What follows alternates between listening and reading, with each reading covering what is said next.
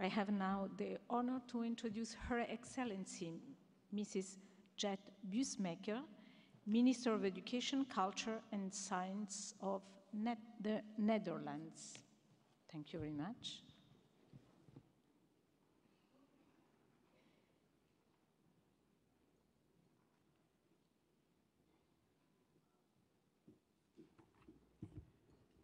Mr. President of the General Conference, Mr. President of the Executive Board, Madam Director General, Excellencies, ladies and gentlemen.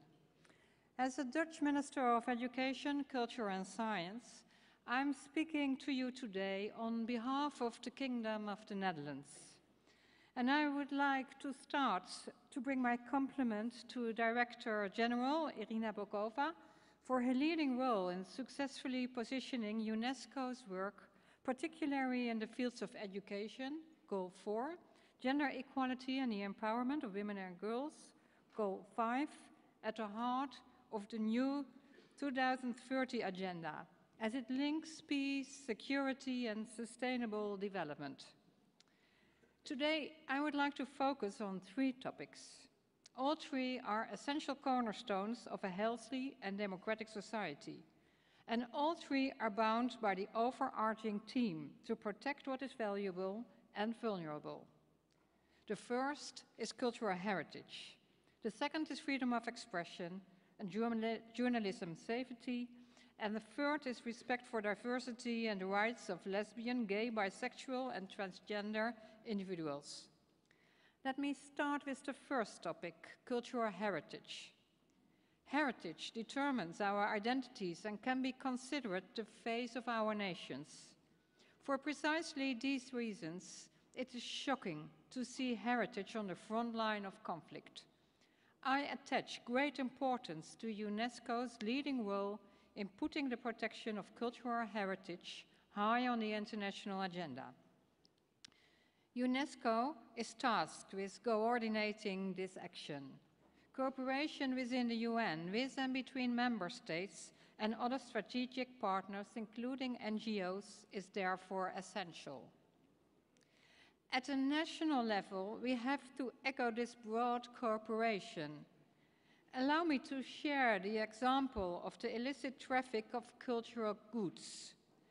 To combat this, we need to cooperate on reliable, evidence-based information and data collection.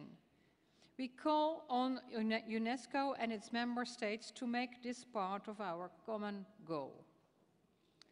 This brings me to my second point, the importance of freedom of expression, in particular the safety of journalists and other media workers. Independent media is the heartbeat of a properly functioning democracy.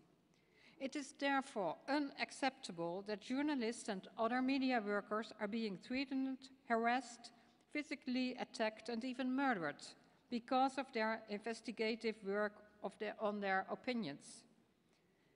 At this moment, 9 out of 10 cases where journalists are murdered, the killers go unpunished.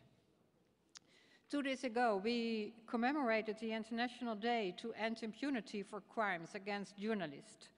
And for the Kingdom of the Netherlands, the implementation of UNESCO's Plan of Action on the Safety of Journalists and the issue of impunity is of the utmost importance. The third vulnerability that we feel must be protected involves bullying, discrimination and violence towards pupils and students, boys and girls on the ground of their actual or perceived sexual orientation and gender identity.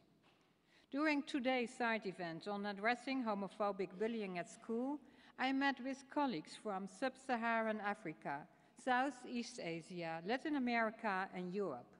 It is promising to see that ministers of education are reporting progress in different regions of the world. They do so by developing evidence-based sexuality education, sharing good practices, and building strong communities. We made a pledge for next year's UNESCO stock-taking ministerial conference against homophobia and transphobia in education. In this respect, I would like to conclude this last subject by quoting UN Secretary General Ban Ki-moon, who said earlier, "Hatred of any kind must have no place in the 21st century. We must all raise our voices against attacks on lesbians, gay, bisexual, transgender, and intersex people." I agree fully with him. Mr. President, in the interest of peace and freedom around the world, UNESCO must be capable of operating effectively and decisively on all these themes in order to transform vulnerability into strength. Doing so requires the active contribution of all UN organizations, member states and other strategic partners, including civil society organizations. To conclude, I would like to reiterate our message as a candidate for a non-permanent seat on the 2017-2018 Security Council. The Kingdom of the Netherlands is your partner for peace, justice, and development. And thanks to UNESCO, there's growing awareness that security is not only about armed forces, but also about culture, cultural heritage, education, and sustainable development. We want to take our international responsibility at all levels. Thank you.